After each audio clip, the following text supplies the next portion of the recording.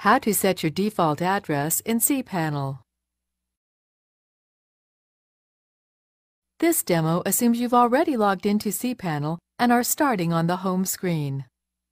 Now let's see our default email address. Click the default address icon.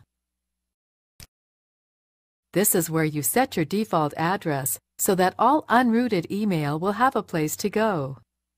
Currently, our default address is set to our account name, meaning all unrouted emails will be stored in our main email account. Since we likely won't be using that address, let's set it to an email address we will be using. Click Forward to Email Address. Then enter the email address you want as your default address. Click Change. That's it. The default address has been set. The new default address setting can be seen here. You can always update your default address setting by returning to this screen. This is the end of the tutorial.